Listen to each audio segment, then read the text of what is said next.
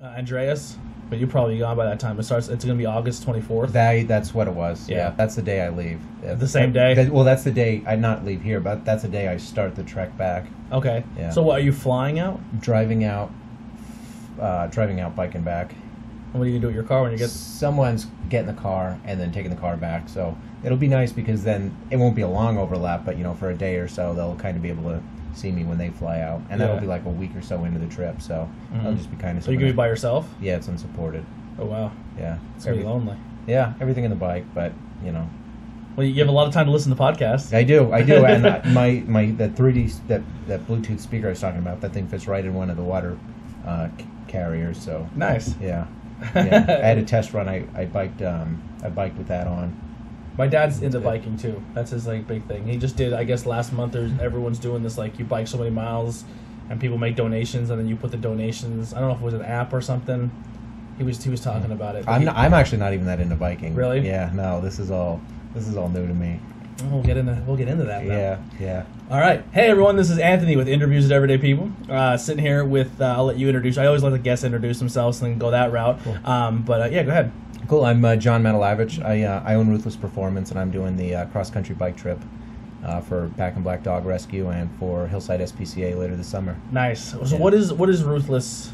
Ruthless Performance. Yes, Performance. I always say Ruthless Aggression because I am a wrestling fan, and I think that's a John Cena reference. I think he was called the Ruthless Aggression. Oh, that's pretty something. Cool. Yeah, my brain always goes to either nerdy stuff or wrestling. Well, mine's starting, since of this whole bike trip and doing all these things for dogs, mine's starting to go to dog places. I was actually thinking of making a dog collar that says Woofless Performance, so that's where my mind's been going with it. But it's just a performance enhancement company. We work with a lot of athletes, a lot of just high-performing individuals trying to take them to the next level. And most of the time, it's pretty traditional strength and conditioning type work, speed and agility, things like that. Do you have a gym or a place you work out? It's all subcontracting. So Ruthless Performance, we have affiliate locations kind of throughout East Central PA. So one in Bloomsburg and Origsburg are two of the closest locations to So here. is it kind of like a personal trainer? Like you get someone from your place to come and help you get in better shape or something? Yeah, personal training makes up a small segment of what we do, but for the most part, personal training is a little bit more general population oriented. So what we look for is people that are kind of already athletic and kind of just looking to the next level. But you're basically, to the untrained eye, it would kind of look like it's almost identical. Okay. I actually, when I coached for a while, and then I was getting out of coaching, and I found this app, and it probably wouldn't work in our area, but it's an app where you're subcontracted kind of, and someone says, hey, you can hire me to be like a personal soccer coach, and I can help you elevate your game. Yeah. But you have to go and show them that your credentials and stuff you've done and stuff like that. But it was like an app you went through. Oh, cool. So it kind of sounds a little similar. Yeah, I work with, like you said, soccer players there, but we work with a lot of swimmers, so that could be something that is kind of comparable to what we do. Awesome. Yeah, they make up I don't want to say the majority, but the bulk, probably the highest volume, second highest volume of athletes by group would be swimmers. They're our highest qualitative group. Oh, that's wrong one. My bad. All right, sorry, I just turned you up a little bit. Oh, no worries. Cool. There's a little soft focus, but we got you. Oh, cool. You're good. Yeah. Oh, yeah. So, I suck at swimming. I don't know. I'm not. I mean, I won't die if I go in water, but I don't know any of the strokes, and I'm just not gonna go deep waters for too long. That's not for me. Well, and that's interesting too, is because people associate me with the sport. They think maybe I could help their kid learn how to swim or something, and that's the part I don't know. I could take you from here to here, but not from the bottom to I don't know. You just start swimming. I'll tell you it's a different skill. Yeah, coaching. I coached youth, and then I coached high school kids, and then so I had every range, and it's crazy when you're coaching. You're like, man, I want to make this kid a good soccer player, but they don't know how to run. Yeah. You ever see someone so uncoordinated they run weird. Yeah, you're talking. Well, that's what a lot of the times. It's interesting with swimmers at the less competitive levels. The reason they are swimmers is because anything they try to do on land, they're just too uncoordinated and just end up falling over. So we see a lot of that with swimmers. It's a weird thing, and this is not a dig or a shot, but I knew a lot of kids that were growing up. They were kind of on the chubbier husky side. They could not run a 40. You would kick their ass in a 40, but if they were in the pool, they were like fish. Like my little brother was one. Like he was always chubby, overweight. He couldn't run to save his life, but if you put him in a pool, he was quick. Yeah, like, he was fast in the pool. It's an interesting thing, and I've been thinking about that a bit lately because even not necessarily at the Division I level in college, but like up through like the NCAA like D2 level, you can have some pretty husky dudes, and they're doing pretty well. Yeah, they're just quick. Yeah, it's weird that it doesn't translate. Yeah. I don't know. I always get into like different sports. Like every now and then I'll be like, I'm going to find something and just kind of study it for a while because it's something I'm not into. So the thing I'm trying to learn now is roller derby. Neat. But there's like 2 different versions of it. Like we have do you realize that we have a semi-pro team in our area now? No, but now I want to be on the team. Yeah, well, it's girls only, I believe. Oh, well, I could pull that off. Yeah, we'll figure it out. But they're called the Scream Queens, and they actually do meets out of roller roost. No way. Yeah.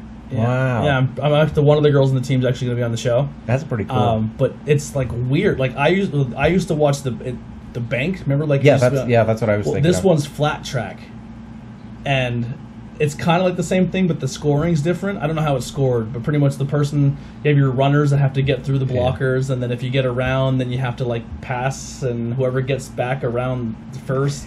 All these crazy rules. It looks like a blast, but it's definitely a learning curve. I'm still trying to learn the rules. I think I would love like some kind of roller skating but it would take like probably 3 solid hours of no one else being on the ice because I wouldn't want anyone seeing how dumb I'd look for the first 15 minutes of it. I can it would skate not be good. so good forward. I never learned how to skate backwards. Yeah, and people do the limbo on it. Yeah, I don't know how they're doing that. I lived at Roller Roost like every Friday night growing up. That was my high school. I talk about that place regularly, but just like a reminiscent sense. Like you just get the free passes. Yeah, that was my place. Like that's where I picked up all the girls from different schools because I was a Monty City kid, and they're like, "Yo, you can go get some positive girls at Roller Roost," and they never know who we are. Like going into the big city. Yeah, it's like pretty Monty City compared to Pottsville. Yeah. We used to always call Pottsville like Beverly Hills. Yeah, like we consider like we were like the slums on the north side, and this side of the mountain was all like nice stuff. Well, I went. I used to go to Minersville, and then I transferred to Pottsville during high school. Okay, and it actually is a bit of a transition. Like it's there's in a lot of these smaller schools, it's like there's so few people that it's like basically one group of kids. But in Pottsville, it's like there's actual like. It looks more like a high school does on like a movie or something. Yeah, it's like there's real. Kids that you graduate with that you don't even know their name. Yeah. Like, I can pretty much, if I really put my mind to it, I could probably name you every single kid who was in my graduating class. Yeah, because we're not that big at all. Yeah. And then I was invited to 2 Blue Mountain winter formals or proms or dances, and that was like going to like a private school. Yeah, it was crazy. And then they all thought they were kind of like bad kids too. Like, oh yeah, we're bad. I'm like. Yeah. We got over that in like 3rd grade. We were doing that. What you're doing, like, there's kids in my school that are like doing hardcore drugs already. You guys need to step your game up. Yeah, the country club badasses. Yeah, that's exactly what it was. They're like, we're gonna have a beer tonight. I was like, a beer? Like it's like 6 kids splitting a lager. Like take a sip, man. Yeah, in Monty City, they're stealing kegs out of the place, and like there used to be a beer place on this like in the like right on railroad, like the last street in town, Maple Street, and they would buy beer or have someone buy it, and they would literally just walk it right up in the woods. Wow. Yeah, and then the cops would come up and chase you, and then you'd run away, and then the cops they'd leave, and then you go right back to what you were doing. Man, it was out of control. Schuylkill County is great for that. Yeah, I honestly think it's cool because of that, and that you have the ability to kind of. It's a little bit more formative. Mm-hmm. You have a little bit more wiggle room to kind of figure out your own path. That's kind of what I'm trying to do with Skookstock. I want it to be like a giant, like a kind of like a bush party. Like we can there's a fire pit that we could put a big fire pit and have bands the only thing I'm scared with the fire pit is I want people to get drunk and jump into a fire. Like I just don't want someone to get hurt. Yeah, that'll be fine. Yeah, but I'm trying to just replicate like a giant bush party, but have like 8 awesome bands. So, good. Yeah, I'm really pumped for it. I was excited to see that. I did see that on the Instagram page. Yeah. But just unfortunate I'm leaving that day. Well, from California. Yeah. Where in California are you starting? San Francisco, right on the Golden Gate Bridge. Now, how did you find the trail you're taking? So it's just a little bit of internet research. So there's this called the Adventure Cycling Network. So long distance cycling is a bit of it's a pretty big group of people that are interested in it. So there's a pretty elaborate map network across the country that kind of takes it into detail. I think I sent you one of the images that has like the full map. So someone said that there's a trail that goes from coast to coast. Yep, that's the Trans-America, and I will be joining that in Colorado. So the first trail I'm on is the Western Express, which goes from San Francisco to Pueblo, Colorado. And the only reason I'm doing that is it's just a few hundred miles shorter than taking the actual Trans-America all the way from up in the Pacific Northwest. So it cuts a few hundred miles off that way and just gets me from one side to the other. But then that's when I meet up with that Trans-America. Yeah, I'm looking at it here. That's crazy. Is there like, do you have spots that you're like? Are you going to do so much a day? Like, what's your plan? So it's about so even just to take a step back, basically, I'm doing this whole thing. It's just a big charity ride, just to kind of raise awareness and money for that Hillside and for that Back in Black. Just going to get that, but so yeah, we're looking at about 90 miles a day average, somewhere right around there. So it's 3,900 miles total over the course of 43 days. So I think basically what the math works out to, with a few rest days built in. And then there's a few checkpoints we're hitting along the way. But fortunately, that adventure cycling network I was talking about, they were nice enough. They donated the maps completely for the event. So basically from San Francisco, from the Golden Gate Bridge to Front Royal, Virginia, I'll basically have turn-by-turn directions on these maps, that physical maps that have all kinds of stuff on it that's really pertinent to cyclists, like topography, what I'll be covering, even where convenience stores are, cycle-friendly campgrounds, things like that. So it's pretty well detailed. I don't want to say it takes anything away from it, but just because it's you definitely don't want to be lost. Yeah, exactly. So now, are you riding only during the daytime? Yes, yeah. Because that nighttime stuff freaks me out. Yeah. As riding the day freaks me out. Like, you always hear those horror stories where like someone got hit in a car. But a lot of that happens like people that do that like Europe or like South America, where the roads aren't really built for it. Yeah, and I think that's what it is. It's a big infrastructure thing. Like you see, these routes are. It's almost somewhat comparable to like the Appalachian Trail or something. So there are people that do this a good bit. So if you're on these roads, you're going to be at least you're going to be a little bit more cognizant of the fact that there are bikes on the road as well. And realistically, just preliminarily looking over the maps, we don't really see a lot of traffic from Sacramento until we're pretty far east, because there are cities kind of all over the place, but the way the route is set up, it's such that it's taking you away from those kind of roads. Yeah. So it's nuts to like listen to my dad talk about biking. Like, he's like, oh, I want to go to Colorado and do this one trail that everyone talks about. I want to go to Michigan and do this one trail everyone talks about.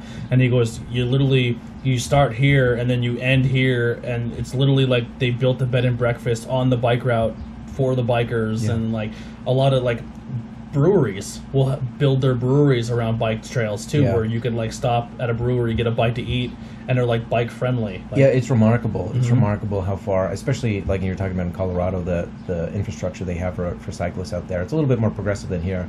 And it's interesting. People kind of worry about my safety on this, but if you just look at like the numbers, Pennsylvania isn't necessarily one of the most bike friendly states. So were I to do the same amount of miles around here, I'd be more likely to end up in some kind of unforeseeable accident than I would just crossing the damn country. Yeah.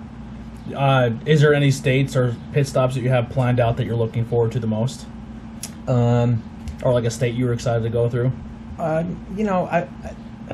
The first portion of the trip is, I'd say, what I'm most excited for, where it's a little bit more desolate.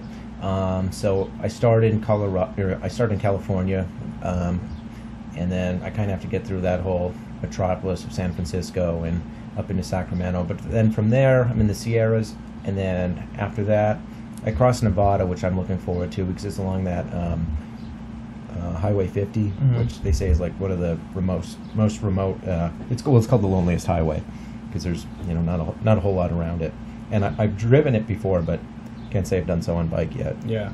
So that'll be neat, just to kind of be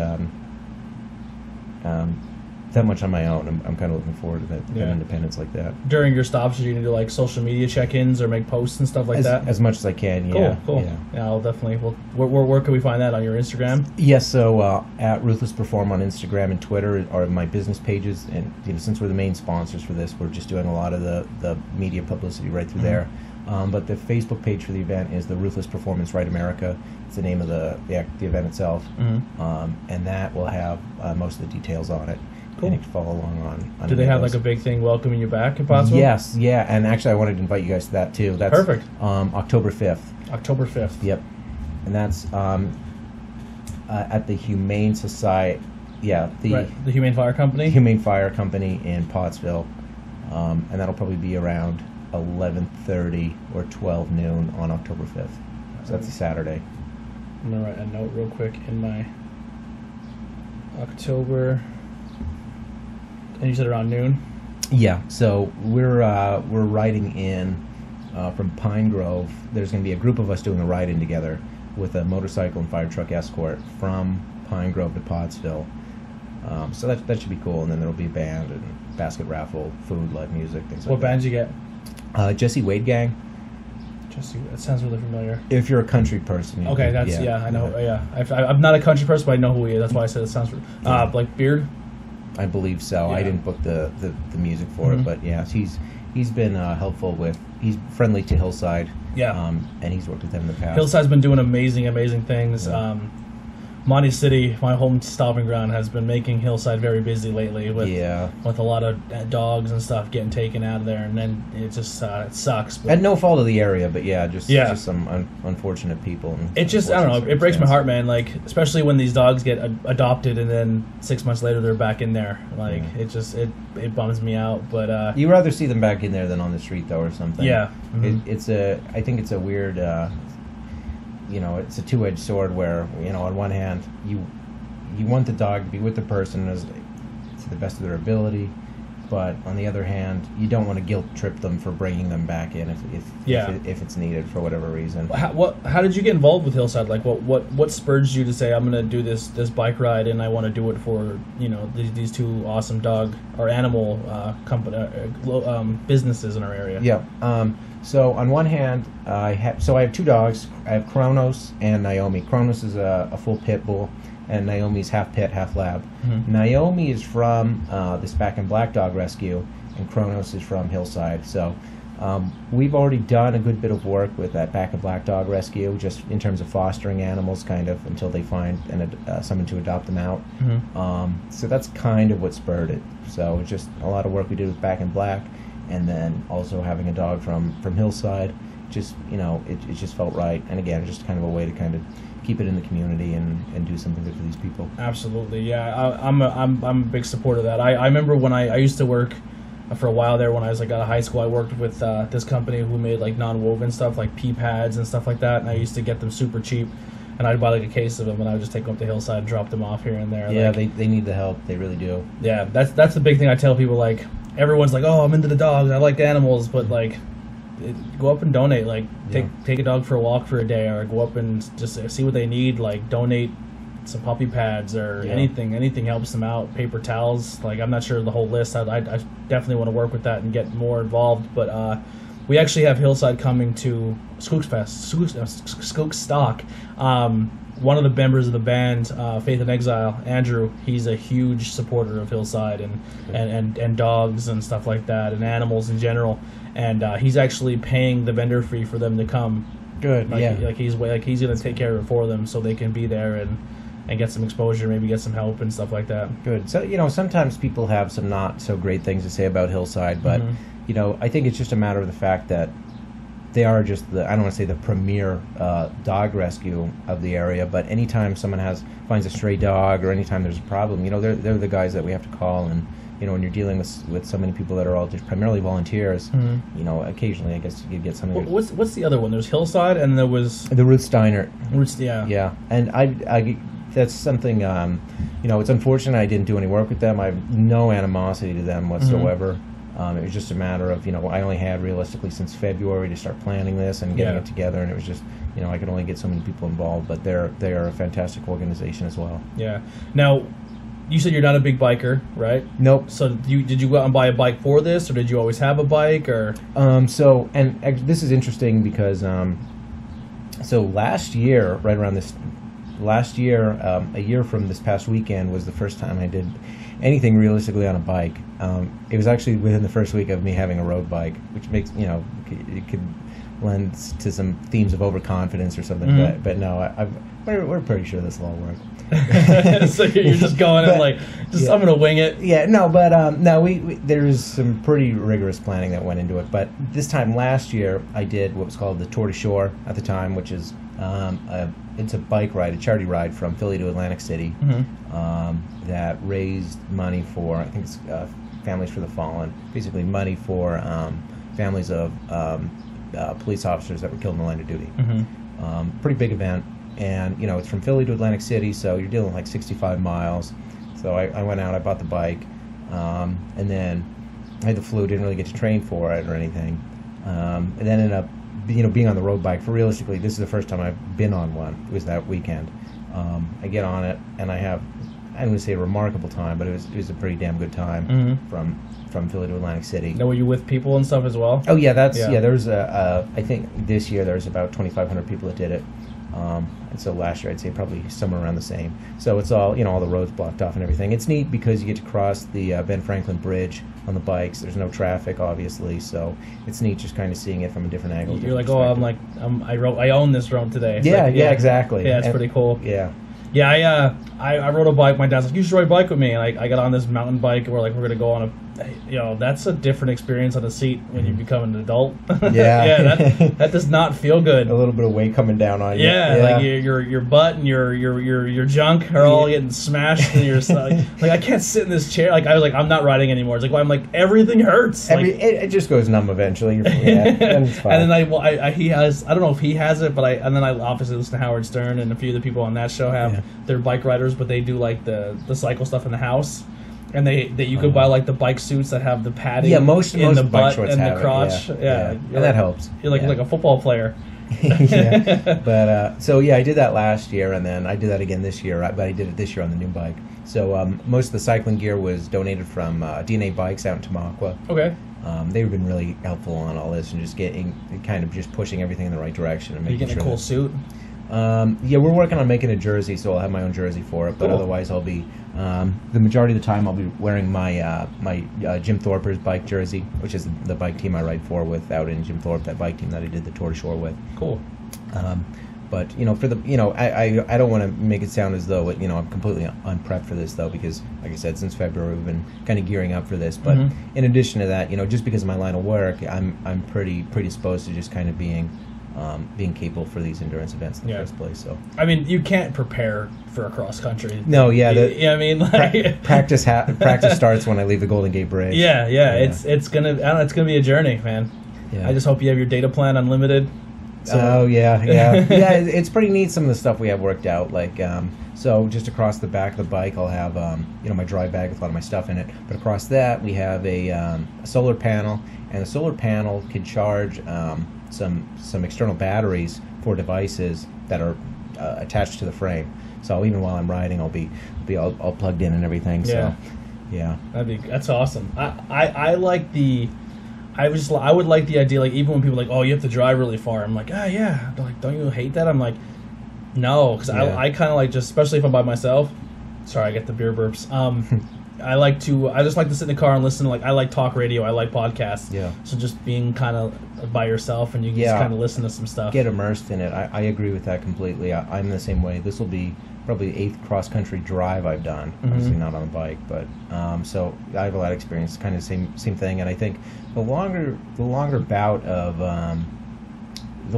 time you have kind of by yourself to kind of either get immersed in thoughts or in a podcast or an audiobook or something, the more you can kind of extract from it. Yeah. And that's only I've only experienced that over the course of a few days with sojourns across the country in the car or whatever. So it'll be neat to see what that kind of shapes into over the course of so many days on the bike.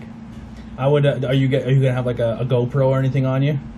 Just the phone, but the way the phone mount is on the front, it should pick up some pretty good video. Cool. So I'm excited. Because like those GoPros are designed to like make really really long videos, like a cool time lapse. Across the whole thing, that would be awesome. I was thinking about it, and I still keep kind of going back and forth on it. But on one hand, it's just another expense. The whole thing, you know, a lot of this is coming out of pocket. But on the other hand, it's an experience you're never going to do again. Well, yeah, but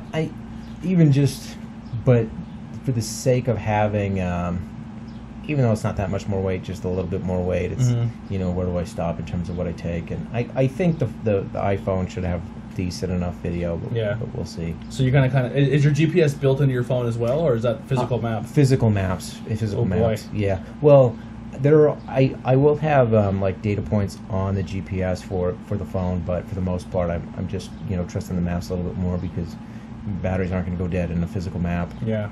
But you know, they're waterproof maps and everything, so they're pretty good quality. It sounds cool. I mean, it's gonna be a lonely ride, but it's gonna be a good time, man. Yeah, but I mean, you know, the country's gotten small enough at this point with the road system and everything that I'm not ever really truly, you know, away from it. It's not like I'm biking through canyons and like, you know, I'll be on roads. You know, it's a road bike. I'll be on, so I'll be at least, you know, never more than a few feet away from. Now to people to donate to this, is it still open, or how long? When does that officially close, or how? That's a good question. So the GoFundMe page, that'll be open up until the end of the event, I believe. So till the day you come back. Yep. Okay. Yeah. Sponsors, like business level sponsorships, have closed down for the most part, but we'd be happy to work something out with any kind of business that'd be interested if there are any out there. But you know, for the most part, anyone's welcome to donate to the GoFundMe.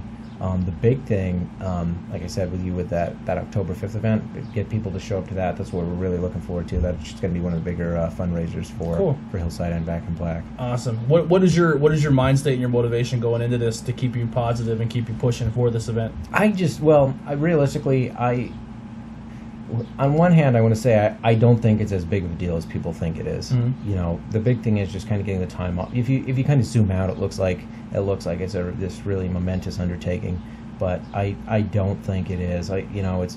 It's nothing but just a series of just really small problems that I got to kind of solve independently of one another. You know, but outside of that, even if I did kind of want to look at it as this big undertaking, you know, I think that we need a little bit more. We're not getting a whole hell of a lot of adversity in our lives. I mean, things have gotten relatively easy. To kind of self-impose a little bit of adversity is probably good for me. It's probably, you know, something that I need. You know, I'm a young guy, so that helps too, just in terms of, you know, just having this kind of experience under my belt. But like, I don't want to say a history buff, but I'm fascinated by World War II, and to think that just happened it's like 3 people ago. Yeah, exactly. well, people could live to be 100. Yeah, like they're still alive that were like, there. Yeah, a person and a half, 2 people at most ago. And they dealt with some real shit. Yeah, and the stuff we're complaining about relative to that, it doesn't even make sense. Yeah. So I don't want to say what I'm doing is in any way comparable to World War II, but it is at least it's definitely going to be like you're going to come back a different person. I think so. I think you're gonna really find yourself. You're gonna have a lot of time to self-reflect. Yeah. You're gonna have time to, like I said, listening to stuff, learning. You're gonna really learn about yourself and what you're capable of, and really just find yourself. I think it's a good thing. I think it's something I wish more people would figure like stuff like maybe not drive your bike across the country. Whatever works for their particular situation. Yeah. I like how you're going out of your comfort zone and out of your box a little bit. And you're like, you know what? And not only you're doing it for you, but you're doing it for something bigger than yourself too. You're trying to help, you know, animals who they can't spend or talk for themselves or raise money on their own. So you're doing it to try to help them and help a good cause. Yeah, it's kind of getting a lot of variables. Keep saying dogs, but there's definitely cats and other animals at these shelters as well. Yeah. I'm just a really big dog guy. Same. We can just keep saying dogs. I'm fine with that. Yeah. I don't hate cats. I just don't own any. I'm not doing this for the chameleons or the goldfish. Yeah. I think last time I was at Hillside, there was like a horse there. Yeah, they had some weird stuff kind of come in the past couple of weeks. I think a donkey or something. Yeah, I want to get up there one of these days and just go help, just donate a time for a day or whatever they would. Yeah, and that's something, you know, people that are strapped for cash, that's definitely something anyone out there could do is go out there and just kind of, you know. I found a dog in Monte City one time, and you could tell I think someone left him in the woods and just kind of abandoned him. and yeah, they stick a little bit. But he was like standing. Well, Pick-a-Pack was still open, and he was just standing at Pick-a-Pack. I guess he smelled food, and he was just standing out there begging for food, and he was super skinny and stuff. And we had a chocolate lab, and I walked up, I gave him a couple treats, and I put a lead on him. And then I brought him back to my parents' house. And at the time, I had a Rottweiler, and then I had her, Lady, and he did not get along with really any dogs. He was food aggressive, but he was really good with people. And I was like, man, I feel like shit. Like, I knew I'm taking him to Hillside, and I know he has a good opportunity. He was just like, he got comfortable with me, and I was probably the first person he was with for a while, and then I left him there. And I remember, like, I put him in the cage, and he jumped up on it, like, he started crying. Like, he knew he was getting left there. I was like, I felt like such, like, I got in the car, I cried the whole way home. I was like, no, but yeah, it's a weird thing, because on one hand it is something where, and most of the people are in any kind of animal rescues are coming more from that emotional side, but you know, on the other hand, it's not only that we have an emotional responsibility, we have like a responsibility for their well-being, and in that case you did the best thing. I don't get how people could just mishandle a dog or an animal in general, like a cat maybe, because they're assholes sometimes, but like I know I'd be having a terrible day at work, everything is just terrible, and I open my front door, and you'd never get greeted by another person or another thing on this planet like you get greeted by your dog. Like, I agree with that completely. Oh my god, like, you're home, I thought you were never coming back. Like you ever watch Secret Life of Pets, where they literally I saw the trailer at least, they leave and then the dog's like, they're gone forever. What do I do? Like, how do I figure this problem out? And then you come home and you're like, oh my god, I thought you were like just like they're like, I don't know, it's a really cool little cute movie, but yeah, it's just a cool experience, man. Just being a pet owner, a dog owner, and you come home when your dog's like nothing in life is gonna love you more than that animal. Yeah, they're there for you. Yeah. I said it before, but Kronos, my guide dog, he's one of my best friends. He's cool. He's a cool guy to have around. Yeah, I get guilty to, like, we'll lay in bed and I'm like, get up here. Yeah. Get up in bed. Like, and then I was like, you guys are taking up all the bed, because for how little she is, she spreads out, she sprawls out, like, she's like a queen. She's the queen. But yeah, I love it. I'm a big dog supporter. Another cool thing that we were talking about before is Loki and Layla candles. They're a local business as well, so I just want to bring awareness to it. Every candle is named after a dog breed, and they all have like cool little scents and smells. They are coming out with a fall line very, very soon. Today's the last day for the offer code, so it really doesn't do much in that aspect, but they're always at the hometown auction. They are on Facebook. They have their own website. They do candles and waxes, so if you want to support local business and maybe not buy Scentsy, unless it's a local vendor, I guess, I don't know, but they do waxes as well.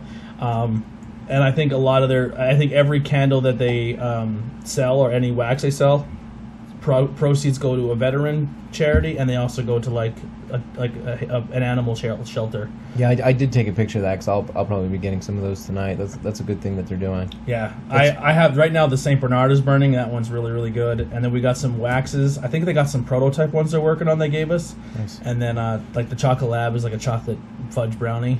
Whoa. They have a lot of really cool ones on there. This is a good candle. Yeah, and I've had that for like about 4 or 5 days now, burning pretty continuously, and there's still a lot left to it. But they're cool. I mean, the candle itself is a great shape, but it's awesome. I definitely check them out, Loki and Layla. But yeah, so like about a little. You said you raised Minersville, then moved to Pottsville. Yep. Were you always an athlete? Yeah, I swam. I swam throughout high school, middle school, and high school, and then I swam a little bit in college. Then ended up getting a job early on in strength and conditioning at the university. So that took up most of my time throughout college, but pretty consistently an athlete since I was little. I would just get in trouble as a little kid, which a lot of hyperactive kids do. Which is another reason why a lot of athletes, they are athletes, is because they kind of found that thing that kind of works, that keeps them occupied. Yeah, all that energy's going to something good. That was my struggle when I was diagnosed with my joint disorder, and they're like, oh, you shouldn't play sports anymore. I'm like, yeah, I don't know anything else. Like, I knew I was gonna be a factory worker.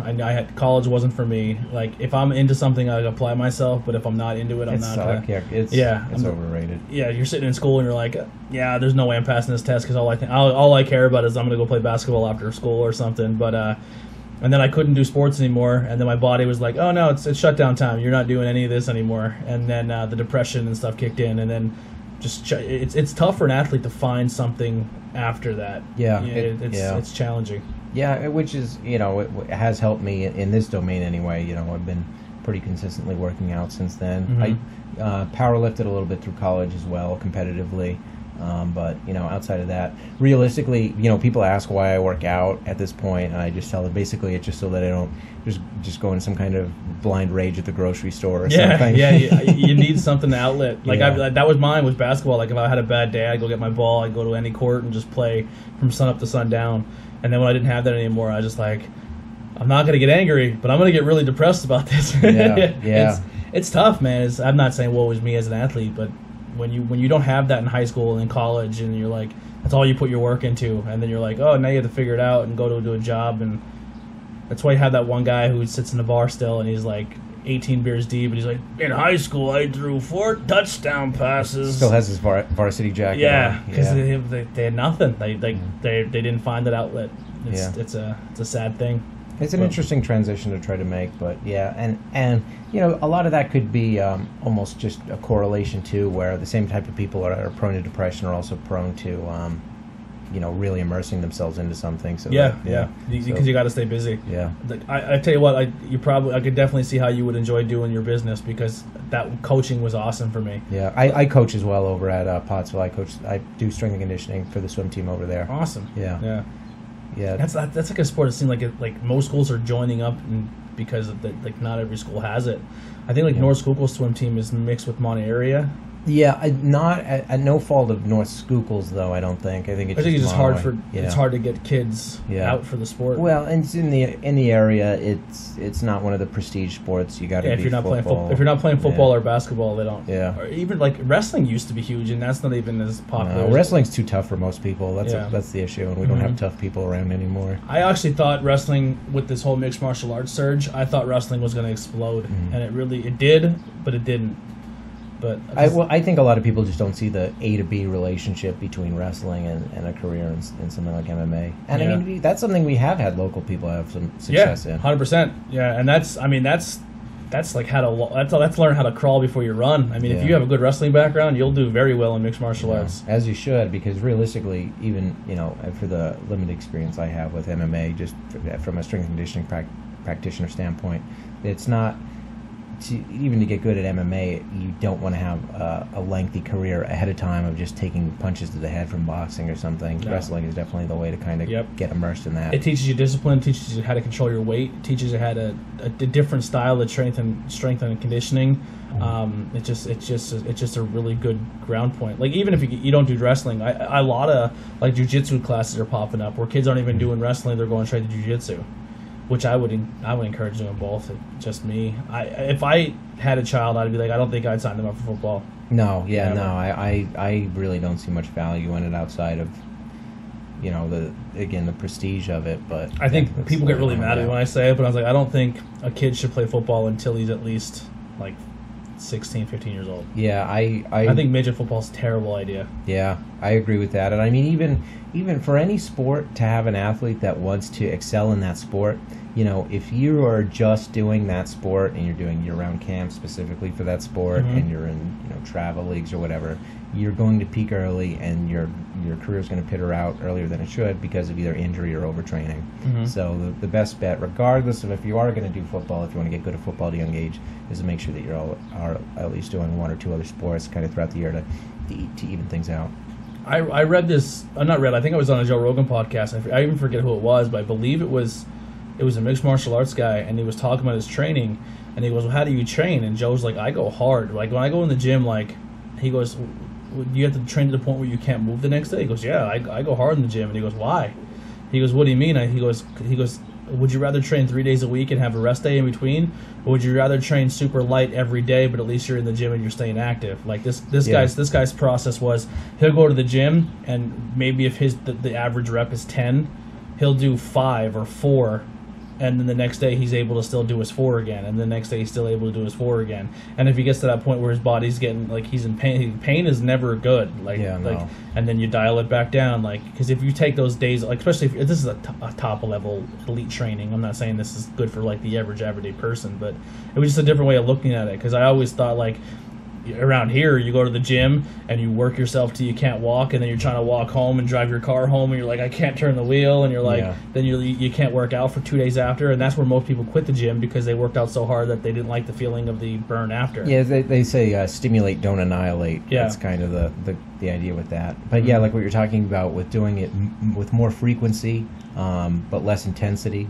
That's like almost feeling it like as a skill work. So it's like doing it, doing some kind of strength and conditioning work, or doing grappling or whatever, for the skill of it, which is something that you develop a little bit better when you are doing it with more frequency as opposed to just one bout. Because if you are doing fewer workouts, but they're more lengthy, that's more time where you're really fatigued at the end of the workout. So either your technique's going to hell, or it's not as pristine as it would otherwise look if you were just more fresh, more frequently. I even when I coach too, like we're gonna work this, and this, and then the kids would go home and try to do every 15 things we worked on, and I was like, that's not the point of it. Like, yes, we're gonna teach you 15 things to work on, but take what you're weak at now and make that better, and then you take the next thing and work it out, and then the next thing and work it out. It's kind of like the Bruce Lee quote, like I don't fear a man who knows 10,000 kicks. I fear the man who's worked one kick 10,000 times. Yeah, you know what I mean. Yeah, there's some truth to that. It just you gotta because there's athletes who make a career off just being good at one thing, and then once they master, then they take on the next thing. It's like the theory of 10,000 hours. You're not a master at something until you've done that one thing over 10,000 hours. Yeah. I've seen that. That was, I think, from one of Gladwell's books. That 10,000 hours an hour rule came up, and I think that was something that was almost like I think that was like a secondary or tertiary point that kind of got blown out of proportion. But regardless, to be doing more work over a longer career is probably better than less. Like, I don't think you go from that 9,999 to 10,000 and all of a sudden it all fits, but more work over a longer career is definitely a boat. I translate that more to not so much like making it as a goal that you have to hit those hours, but I look at it more as no matter what you do the first couple times, or the first maybe 10 years or even 5 years, you're not going to be amazing at it. Like, it's going to take time. Like, even with this, like I sometimes like I try to when I first did it, because I started in November, so I'm not even a full year doing this yet. And then sometimes I'm like, man, that episode, I just didn't. I felt like I could have done something different, and then I just think to myself, like, don't beat yourself up, like, learn from it, and the next one do better, adapt, and just keep working. Like, there's a lot of things I'm proud of with this show. Some things I'm not. Like, I wish I would have did more research when I came to some of my equipment, but the fact that I'm not I mean, one thing I'll say right off the bat, just in terms, everyone, I think that's more people's problem than not, is just that over-analysis. And overthink it. Yeah, and one thing I found, I think it was The Lean Startup by Eric Ries. It's a book, but it talks about something called the minimum viable product, the MVP they call it. But basically, whatever if you could get something out there, if you could get something out there and there's someone that's going to be interested in it, it's better than just dwelling on all these things that you could 100%. Potentially be doing right. And that's what I look at. Like, if 2 people listen to this and get something out of it, I'm happy with it. Yeah. If 1,000, then even better. Well, you need 2 people to get to the 1,000. Yeah. I mean, I'm proud of the fact that I've only been doing this since November, and my Facebook's almost 1,800 people. So that's awesome. When I make a post and say, go check out your GoFundMe page, I don't do all 1,800 people on my Facebook listen to this. Who does? No, but maybe do 50 people listen that translate from the Facebook to the thing and listen to it and say, oh, this kid has a good message, I like what he's doing, he's not just posting it to post it, that he's actually passionate about it, he's looked into it, and he's trying to help somebody else out. So I regard you're a positive influence on the community, and trying to be. That's a good thing. That is a good thing. And you gotta that's not even easy, because you gotta, I always protect myself in a different percentage. Like, when I walk around, I'm like, all right, I gotta carry myself in a different manner, because if I go around and act like an idiot, no one's gonna, like, I'm hindering the positive. Then, you know what I mean? Like, I totally. It's a perception. You got to put yourself out there. Yeah, it's not an area for optimism, unfortunately. So you just kind of got to be that light. Because we live in an area too where you can do like you do 100 great things, and you can change the community, you can do whatever you want, but the second you do that one negative thing, that's what the people are going to latch on, and they're gonna say everything you did, that those 100 things you did was a fluke because you made that one mistake. As opposed to the people that aren't doing anything. 100%, and they're the ones who put it out in the light the most. But is there anything else you wanna talk about or plug before we? No, that was cool. I think just a weird point I thought might be an interesting topic of discussion. Just kind of what you're talking about with your athletes, and just kind of not trying to overburden them, but just talking to them about kind of doing more things. The way we kind of do things is one of the things we talk about is. So even just personally or whatever for that matter is basically, as opposed to trying to improve multiple things at one time, we'll do like you said, find that weakest thing, and then we'll just hone in on that for like a 21-day period. So you habituate something, so just continuously habituate something new, something better, and then from there you just kind of progress on to the next less shitty thing, and then just kind of. I always tell people, they're like, what can I do to become a better soccer player, or let's just use soccer example, and I say there's 2 things I want you to work on. Just take 3 or 4 cones and set them up in different patterns and dribble through them, and every time you dribble through them, you're going to work on the top of your foot, the front of your foot, the back of your foot, and top of your foot. I said then every workout you don't finish until you juggle the ball, at least set a goal for yourself, like I'm going to juggle 10 times today, and a juggling is where you kind of just keep it in the air. And I said, and after you do your 10, stop. The next day, yesterday was 10. Today I'm going to get to 15. Or just add a number to it. Linear progression, Because if you can control the ball in soccer, if you can juggle and you can control that ball, it looks stupid. And people are like, well, why do people juggle? That looks like a waste of time. Because you're learning ball control. Now when a ball comes flying in at you and you have to trap it with your body, you're like, oh, if I trap it with this, because I juggle, I'm going to soften my leg a little bit to absorb it, so the ball can land straight to my feet instead of hitting it and it bounces 5 feet away from me. When I'm dribbling, if a ball comes in hot, I know how to soften my foot and soften my touch so I can get more the ball connectedness back. with it. You're getting that touch of the ball. In the field, that's something we call like proprioception, which is just your general kind of awareness of your body in space, which is something we work on. And that's one thing you haven't really talked about, but one of the things we work on, one of our primary populations in general, outside of just general strength and conditioning, people just come to us occasionally just purely for injury prevention protocols. And I don't know how much of a soccer following you have or whatever, but one of the things that we stress with soccer players are a perfect example of this: hamstring strength. The stronger those hamstrings are, there's a direct correlation and causation, for that matter, between hamstring strength and a reduction in ACL tears, or even just knee pain, for that matter. Oh wow. Yeah. Just because just chronically used to just kicking over time. The front of the leg gets too strong, and then that kneecap gets a little bit out of place, and then some weird stuff happens out that ACL. That makes a lot of sense. Because I remember when I played soccer, I wouldn't say my hamstrings were amazing, because I didn't really do strength and conditioning. The top, like you said, the top of my quad was a beast, and then doing football, I did a lot of calf, the back pedals and stuff like that. And just remember because I was a kicker, but I didn't do everything. I just did this, I did everything the team did, but I just focused on kicking. And I remember I just kept pulling my groin a lot, always pulling my groin. I'm like, why am I never did that ever.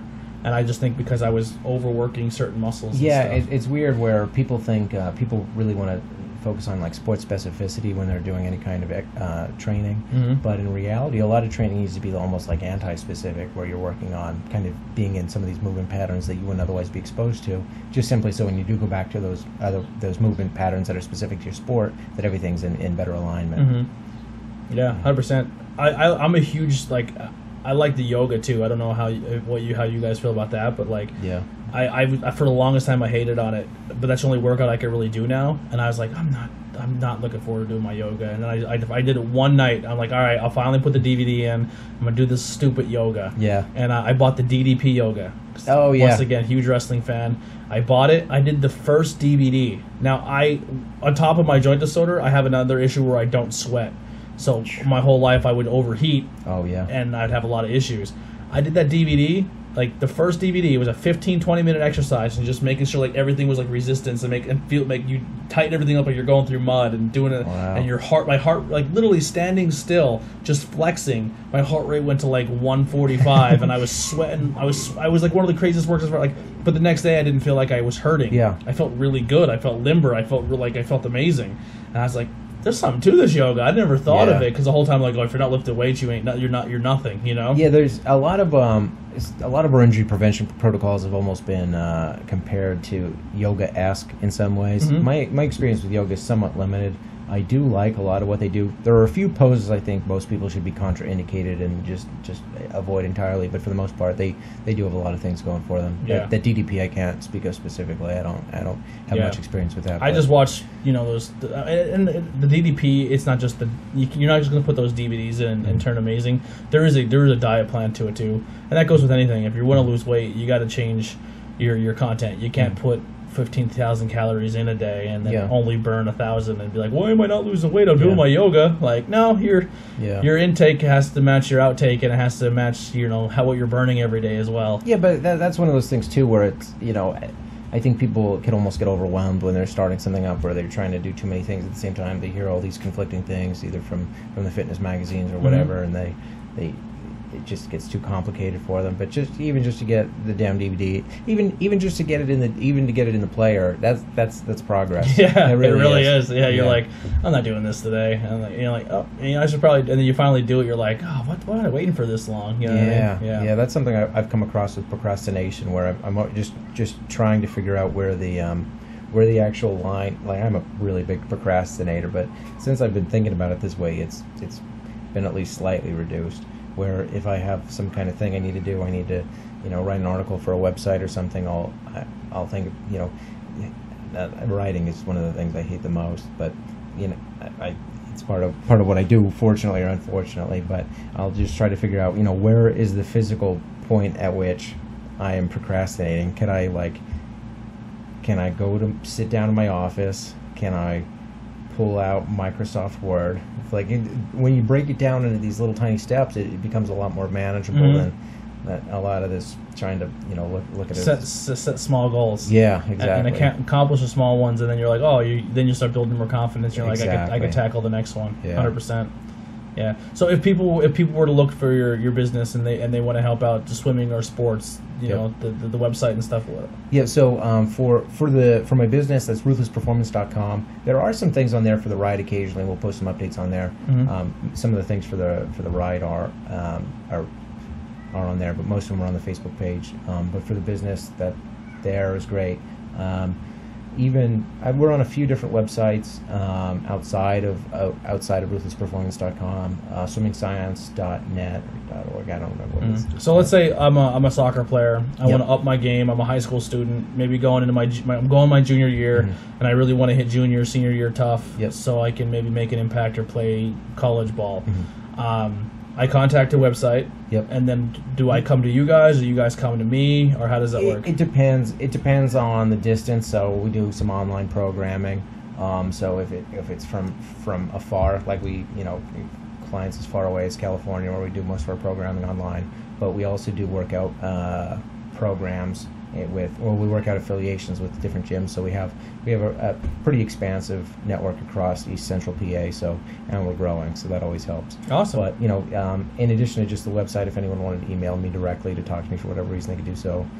John@ruthlessperformance.com. And so you give workout plans? Is there dietary? Like what's we have a registered dietitian on staff. That's Jesse. He's a pretty prolific career in sports as well. He was actually a pro swimmer, which I don't think too many people could have made at that level in that damn sport. But I just watched this thing today. It said, just remember, if you think your job is useless, there's a lifeguard at Olympic events. And like Michael Phelps is sitting on the box ready to swim, and the guy's just standing with his buoy like this, just hating his life. No one's ever going to drown in this pool. He probably gets paid pretty well too. Yeah. That's almost something to aspire to. Yeah, just sitting there like, I'm not doing anything today.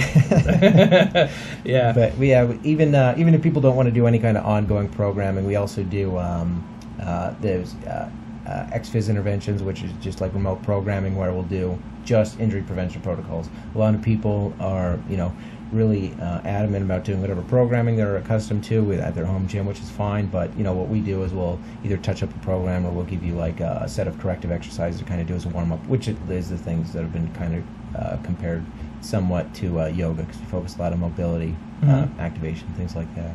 What do you think about what's the big one now that everyone's doing? CrossFit. So I said, swimming is my second biggest population of athletes I work with, but CrossFit is number one. So you're pro CrossFit?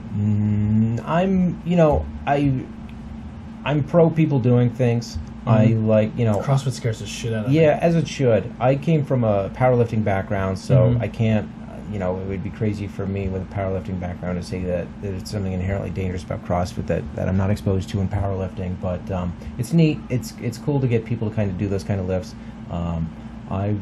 I don't coach CrossFit classes, but what I do injury prevention protocols with a lot of CrossFit athletes. So it almost works hand in hand where, they are in these group classes, so they're all doing a lot of the same things, but then they'll come to us for tailor-made injury prevention protocol, and then, they can do these group classes, and they could also kind of get something a little bit more custom to whatever is wrong with them. But yeah, so to date, we've worked with probably over 300 CrossFit athletes, somewhere between 300 and 500. Awesome. Yeah, so that's I don't really fall too much on one side of the spectrum or the other with that. I think it's a cool thing for people to do. The cost, especially for around here, is a little bit, I don't want to say it's cost prohibitive, but if people are going to pay for CrossFit, then they kind of have some kind of buy-in, which is helpful as well. One of the things I think is weird about that, and I think one of the things that CrossFit is doing extraordinarily wrong is their PR. They don't, those CrossFit games that you see on TV or something, the things that they have those people doing, which they see, you see that's what people are doing on TV in CrossFit, so people assume that that's what they're doing in class, but it's usually not the case. Usually in the CrossFit classes, it's a little bit rudimentary and a little bit more scaled down for some of these people. Yeah. And what's the deadlift into the hoist and the clean and jerk? Yeah. Oh yeah, that looks there's a skill to that. That looks terrifying. And if it's a weird thing. Only because I have bad joints, I think, because I'm like, if I did that and my shoulder dislocated, I would knock myself out.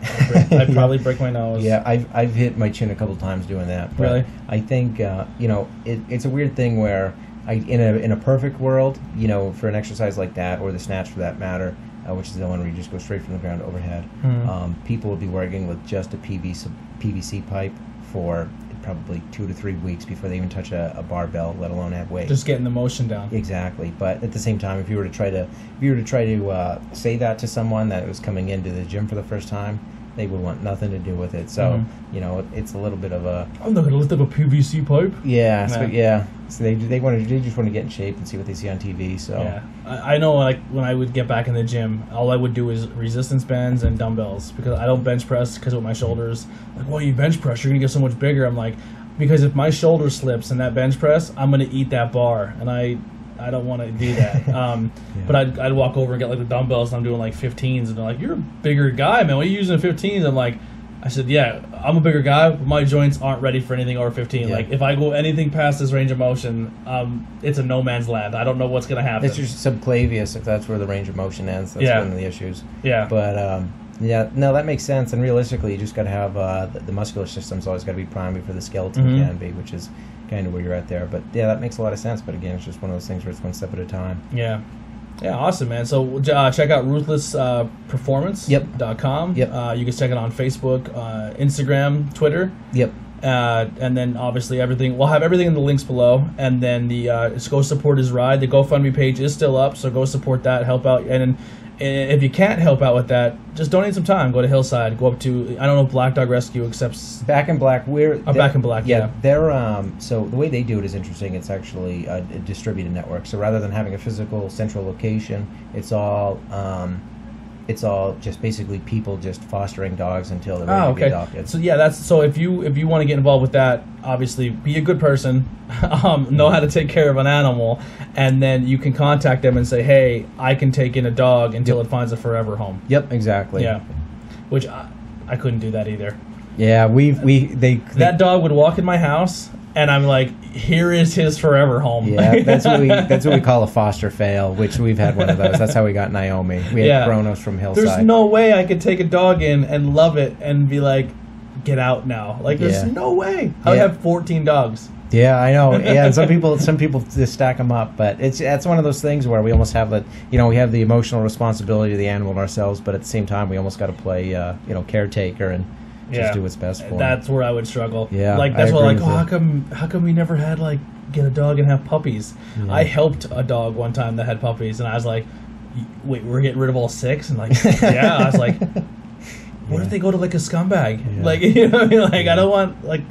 I want to know where these dogs are going to live their whole lives. Like, fortunately for both the adopters and for the foster families with Back in Black, they undergo pretty rigorous screening process. Good. It helps you check veteran records and things like that. Yeah. But no, I'm right there with you. For a lot of them, when we have had foster animals kind of come through, and for a lot of them, when the day came for them to meet their adopted family, I'm just nowhere to be found. I'm just like, I'm not doing this. Yeah, I'm gonna go to the gym today. Yeah. What vets in the area do you recommend? Who do you like?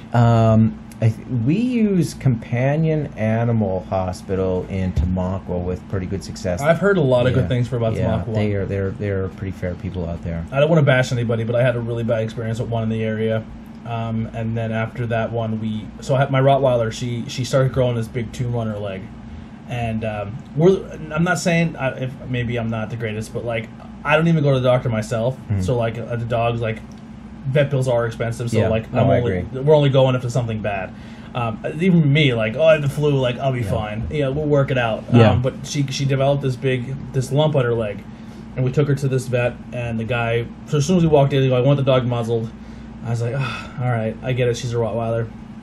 And he looked at her and went, yeah, she's a cancer. I give her 3 months, and then gave us this ridiculous bill. Like, not an x-ray. He didn't even physically touch her. Wow. He just looked at her and went, yeah, she'll be dead in 3 months. It's a shame. And we're like, okay, I guess he knows what he's talking about. So we let it go for 3 months. And it got bigger, but it didn't go anywhere. Yeah, we've had some similar experiences as well, which is kind of how we ended up there, I believe. But, So we went to Mountain Shadow up in... Is that Kersona? Like right outside of Kersona, between Kersona and like Deer Lake area? Like Mountain Shadow Animal Hospital or something like that? That sounds familiar. Do they do other animals there too? They might. Have, like, weird stuff there? I don't know. I'm not sure all they do, but I love that place to death. So we walked in, they took our dog, they did x-rays, and like, all right, she has a huge cancer deposit in her leg. Is the bad news. The good news is, for some strange reason, it didn't spread. It stayed in her leg. Bad news again is the only way we're gonna give her a normal life and maybe save her, because the day that it lets loose, she's gonna die. Like, it's gonna spread rapidly, and she's gonna be it's gonna be a terrible way for her to go. We don't think we should put her down, but we need to figure out what we're gonna do, because if that lets loose or pops, she's in rough shape. Mm-hmm. So they're like, the only thing we recommend is we have to take the leg, not like half the leg, the whole leg. And we're like, well, how much does it cost? And they hit us with this price, and it was just out of our realm. And we're like, so we went back as a family, we're thinking about it, and they're like, listen, like, we understand, like, maybe you guys are not financially at this point, but we have a program here that we have a lot of very wealthy people in the area who like us and know that we do good work. We can put your dog, like, we can put you in this thing, and some people, like, review certain cases, and we can, and you never know. And I don't know if someone heard the case. I don't know the whole backstory, but someone heard about this, paid for the whole surgery. Wow. She was in 3 days later. She came out. She was a 3-legged Rottweiler. She lived another 3 or 4 years, and then she got, because it's dog, then cancer again in her chest, and then she passed away. But I'm a huge fan of Mountain Shadow too. But I've heard a lot of good things about Tamaqua as well. Good, yeah. I don't. Let's not blow it up, because I like going there and be able to get appointments and things for the dogs. So. Yeah. They're good. They're good. I'm kind of the same thing with you, where I don't even really do primary care all that much, and I think some of the requirements for veterinary stuff with some of the dogs might be, I don't want to say overblown, but I get kind of coming from the opposite side of things, where people might not have that much experience with vets in the past or whatever. Yeah, or they have bad experiences. It's like going to a doctor. Like, every time you go to a doctor, you're like, I hate going to the doctor, all I get is bad news. Yeah. Yeah, sometimes that happens with dogs too, or animals. There are also, a lot of the requirements though that some of these rescues need for you to be an adopter or a foster, in terms of your own, animal housing past require. Just some rudimentary vaccinations, but a lot of those you could get at just those weird clinics like Tractor Supply or things like that. You don't. Tractor Supply is awesome. Yeah. Really cool. Yeah. We took Lady there. She hated it because she was around, like, she was in an uncomfortable spot, so she freaked out.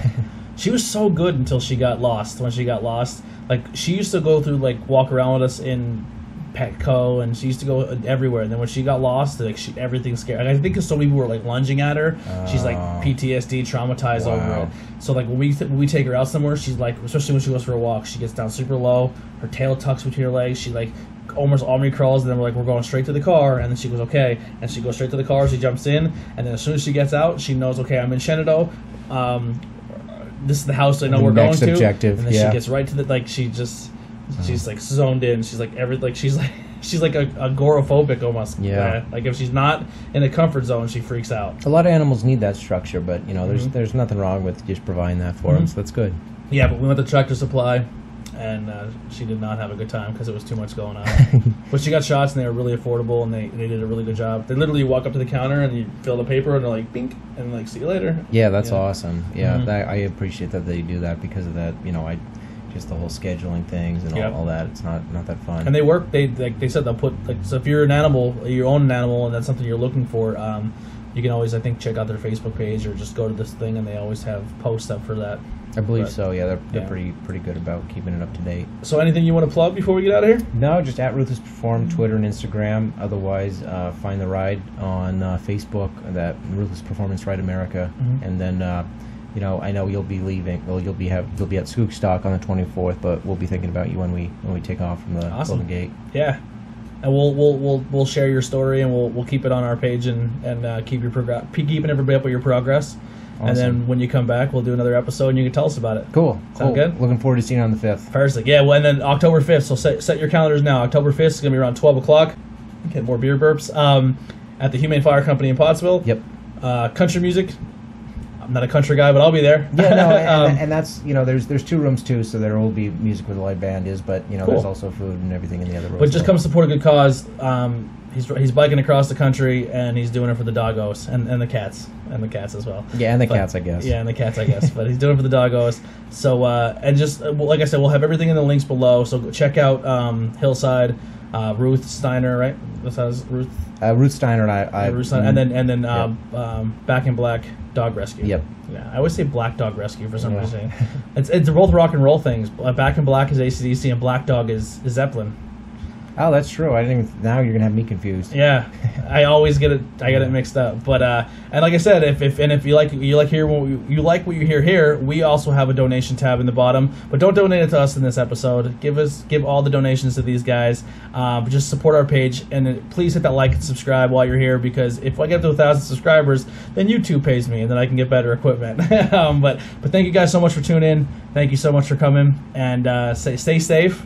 Keep us up to date. Cool. Send me a message if you get lonely on the road. We'll bullshit a little bit. All right, nice. And just send me updates, and we'll put them on the page and keep people updated where you are in the country, and we can give like a little tracker. Sounds like a plan. Are you getting like one of those GPS things on your phone too, where you're like, day 1, and here's where I started and stopped? I'll be using Strava. I think there are some more advanced things out there. If I get acclimated with something between now and then, I think might be versed. They make like Nike cycling app where literally like it takes like a GPS location where you are, and you can zoom it in and zoom it out as far as you want. I don't want it to get too creepy on me, so we'll see. And just be like Snapchat. Oh, this is how far I did today. Yeah, but I'll have a pretty consistent map across the country. Yeah, I'm looking forward to it. Cool. Are you gonna buy anything like weird in each state you go to? No, but probably like a keychain for each state. Yeah, it'd be a bike get pretty heavy pretty fast. Yeah, but, there'll be some beers, that's for sure. Awesome. Yeah, that's another thing you do too. If you try a good beer, tag us and be like, "Hey, Bangin' Beers podcast. I tried this beer in Kentucky. It was awesome." Nice. Yeah, we'll do. And we'll share it to the page and say, "Hey, we tried. He tried a beer in this area." Good. And we'll give some love to those breweries. I appreciate what you're doing with the podcast. I'm trying, man. We're trying. Yeah, I appreciate you coming to me at Yingling. It made it feel really good. And the person I was with like that's pretty crazy. Yeah. Because we're still at the beginning stages, so I still get really, not weirded out, but I get really like, oh my God, this is happening. Like, so what happened was I was walking around with my interview shirt, and you kind of like, we were walking down this alley, and you just like, hey, I have to talk to you. And I was like, what'd I do? And you're like, you're part of the podcast. Like, how do you know? And I went, oh, I'm wearing the stupid shirt. Yeah. Well, not stupid, but the shirt. Yeah. And everyone out there, he thinks that it's too tacky for him to wear the shirt. So you just, tell him in the comments that he should be wearing that more. But it's a good thing. Yeah, like I go to wrestling shows and the guys will wear the shirt, and then I'll hear the other wrestlers like, Tornado Tag Podcast, that's pretty cool. And I'm like, I'm an idiot for not wearing it. Like, I go to a wrestling show and I wear one of the wrestlers that's performing shirt, and I'm thinking to myself, like, oh, I do a podcast. And I'm like, yeah, I'm sure you do, buddy. Like, and then my buddy wears the t-shirt, and they're like, oh, you do a podcast? I'm like, it's my show. Like, so I gotta start wearing it more. Yeah. But here's a cool thing. So I put this on today. I don't know if you're a wrestling fan. No. So this is the British Bulldog. He was an old wrestler from like the 80s and 90s, and I felt like it fit the show. Yeah, that's pretty cool. Because he's the Bulldog, so I wore that today. I got a Macho Man glass. It's just always some type of stupid reference. I don't remember what it was. A weird federation, but I watched it all the time in college. It had Kit Carson in it. It was like old school wrestlers. I don't know. Name some of them. Is it WCW? Well, first off, how old are you? These are repeats. I'll tell you that much. Okay. Yeah, this is a whole while later. I'm 25. Okay. But yeah, no, they were probably early 90s wrestlers. Was it WWF? Is there a WGA? No, WG. I'm not even sure about that one. Yeah. I gotta find this because I could probably go down a rabbit hole on this one with all. I spent more time doing this than I did some of my statistics homework. Just watching old wrestling? Really old wrestling. And it was on like one of those weird ESPN channels, I think. They have a really cool series going on now on Viceland where they're doing these like the dark side of wrestling stories, and some of them are crazy, like crazy stories. I believe there's that like Prescription Thugs and Bigger, Stronger, Faster. Those are some good documentaries. I love documentaries. Yeah. I just watched this one the other night that we're going to talk about on, what's today, Tuesday, so tomorrow, where this dude builds something, and he used to work for like a building that's right outside of Area 51, and then he was in there and seen stuff and read classified information, and then came out and he was like, by the way, they have alien stuff in there, and there's aliens and there's spaceships, and people are like, you're a liar. And he's like, I'll tell you everything you want to know. And like his whole life he's been like hunted by our government, and like every time he goes somewhere, like there's something that weird happens, and like he said he had attempts on his life, and every time he takes one step forward, like he gets raided, like, and he's just like he yeah, no, I think I know who you're talking about. Yeah, that's pretty wild. That's some of the most compelling stuff there is. And like the crazy thing is like he'll tell people like, I went to this building, I worked here, and then I worked here, and I went to college here, and I did this, and I went did that. When people research where he worked, like his entire life history is deleted. Like he didn't even exist. And that's compelling. This is a subject I never even really thought about before up until recently, where the documentary came out about the guy, and it is. I watched documentaries on everything. That one was like oddly compelling. Yeah, it's like if there's any reason to believe in any of this, did you watch the one about the guy who kidnapped the girl twice? No, but that's nuts. I don't remember what it's called, but it's literally this guy weaseled his way into this family, and he was obsessed with the one daughter. Yeah, no, I do know what you're talking about. Yeah, I heard of that. Yeah, and he kidnapped her twice. The first time he was caught by the feds in Mexico, and then came back and got her again. Wow. Like, and the family was just like okay with it. Like they didn't press charges after the first time. That's dedication. Yeah, and then he had the dad doing like weird stuff to him. Yeah, like he was hooking up with the dad and the mom. Like it was, dude. It was deep. Like the whole time I'm watching, I'm like, this can't get any weirder. I'm like, he did what? Yeah, didn't he basically like MK Ultra them or something? Like he like slipped them some. He didn't even slip them anything. No, he didn't even drug them. Oh Jesus! I think he drugged the girl. Oh, that's what it was. He drugged the girl. This is all secondhand. I didn't see. Yeah, he drugged the girl, and he would play this tape of saying that there were aliens and that she needs to have the baby of the chosen one by the time she's 20, and if she doesn't, the world is going to end. And then he would walk in the room like, I just, like, this weird thing just happened. He'd have, like, blood on his head. Like, we just wrecked the car, and I was told I'm some type of chosen one. And she'd be like, I was told I have to have a baby with the chosen one. He's like, well, I guess we should, like... So he would, like, take advantage of her. Yeah. And, like, she went her whole life nuts. believing this. So even when, like, the police were, like, and her family were, like, stay away from him, she was secretly having conversation with him because she thought in her head she had to save the world. Because he's been manipulated because she's the kid, and then by the time she hit 20, she's like, "Oh my God, the world's gonna end.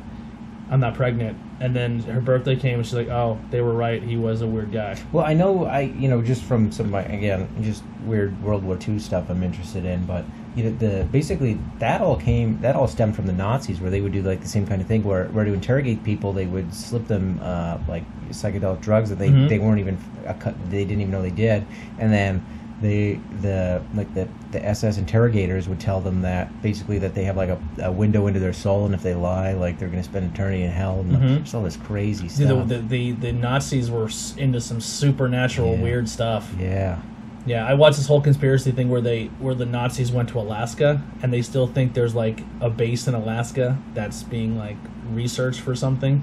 Wow. Yeah, it's insane. I like all that weird stuff. Like, not conspiracy. Not everything's conspiracy, but I just like.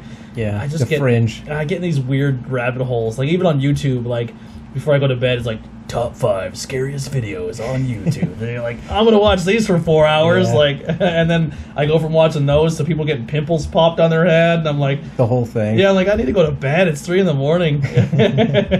Yeah, it's out of control. Yeah. I seen a post the other day. It said.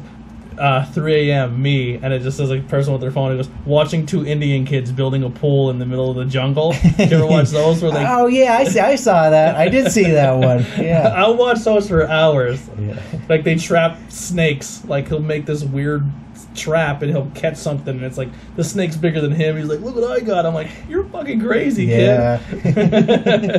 Yeah. Wow. That's what happens in this podcast. We take weird turns here and there. Yeah, no, that's good. It's good. It's very open. We accomplish what we're here to do, but then we'll take weird sidetracks. Yeah, talking about Nazis and aliens. Why not? Yeah. Are you like a gamer at all? Do you play games? No, I play. Well, I used to play Grand Theft Auto a good bit, like GTA 5, PS3. So I'm obsessed again with Battlefield, the new Battlefield 1 or whatever, and it's all World War II. Nice. It's awesome. It's I really played cool. the Battlefront games, the Star Wars ones. Oh, the Star Wars, yeah. Back in the... It's Battlefield except Star Wars. It's like giant open maps. The thing that was going to push me over the edge to getting a new gaming system was Red Dead Redemption 2. Yeah, that was insane. I was so close. Yeah, I'm an Xbox guy. I have a PlayStation, but I've been obsessed with my Switch. That's all I play.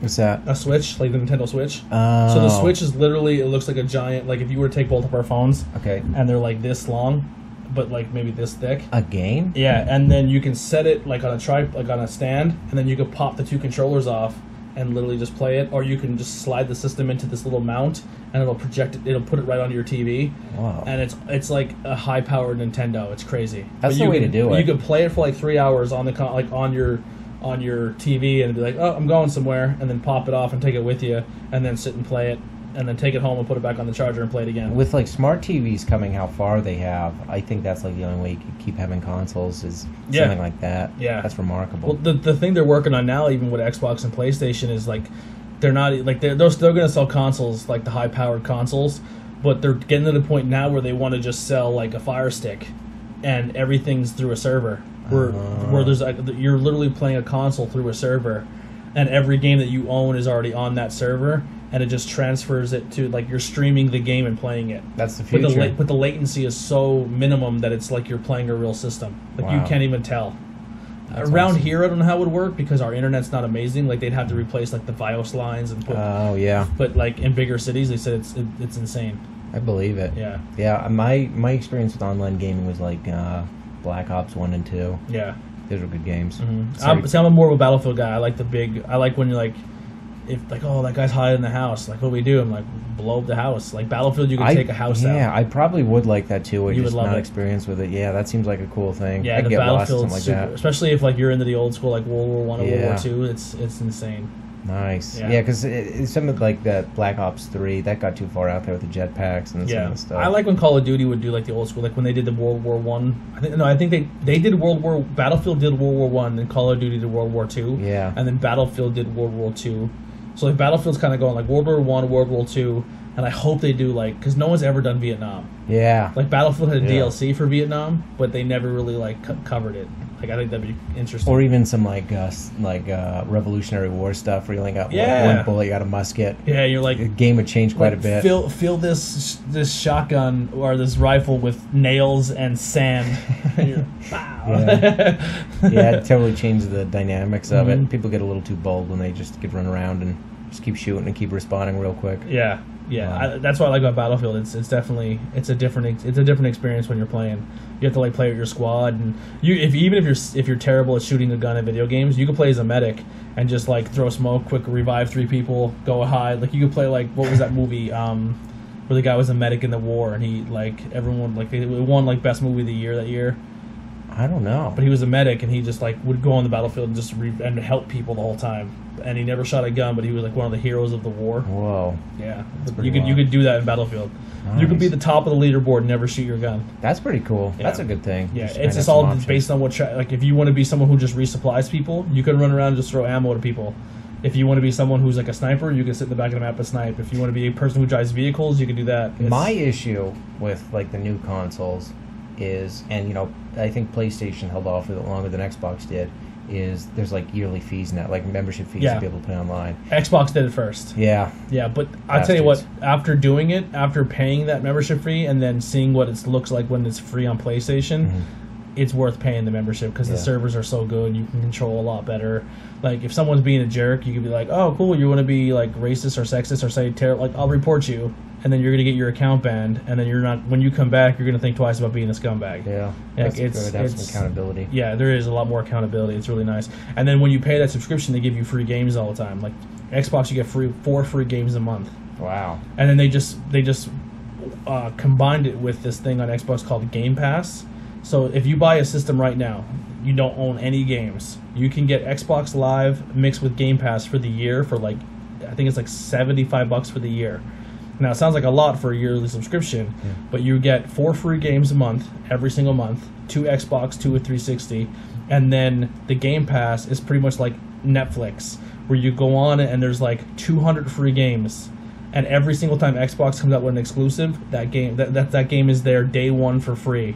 And you can just click like, oh, I want to download this.